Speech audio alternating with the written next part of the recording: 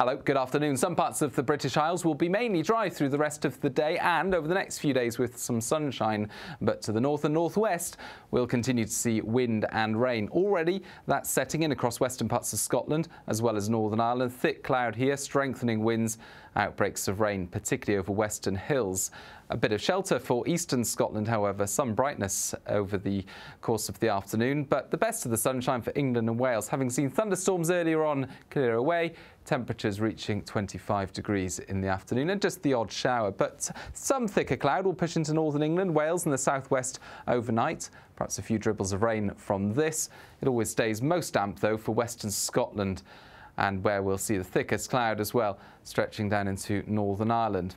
We start off Wednesday with some grey skies across central and western Scotland and Northern Ireland. Cloud elsewhere tends to lift and break, sunny spells coming through, and it will feel warm in that sunshine. But towards the far west and southwest of Scotland, Northern Ireland and some of these Irish Sea coasts, it turns gloomy again towards the end of the afternoon as thicker cloud arrives, along with outbreaks of rain. Cool along these coastal areas, but warm in the sunny spells further south and southeast. That's where high pressure will build over the next few days, but we'll continue to see weather fronts from the Atlantic affecting northern parts of Britain.